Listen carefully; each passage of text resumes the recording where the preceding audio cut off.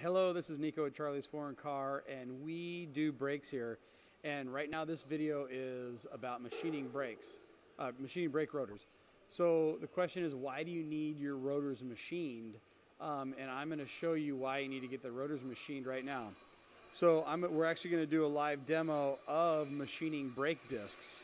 So that is the brake disc spinning. This is the machine right here, and that's the brake disc hooked up to this machine, and this machine is getting a perfect perpendicularity between where the brake pad would be mounted and between where that disc is moving through.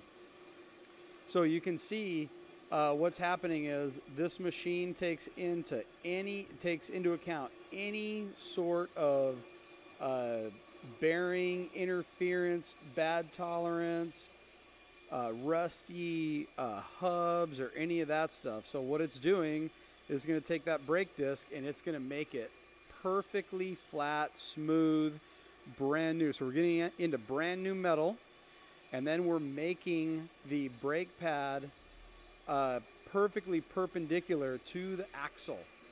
So that is the importance of what we're doing. It makes the brake pads last longer, it makes the rotors last longer, it makes the brake job much nicer.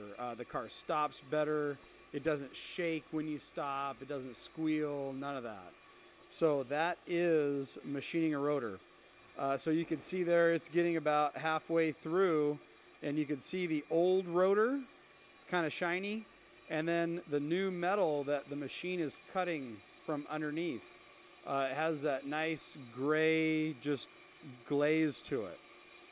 So that is machining rotors, and thank you very much for watching. If you have any questions, call me. Thanks.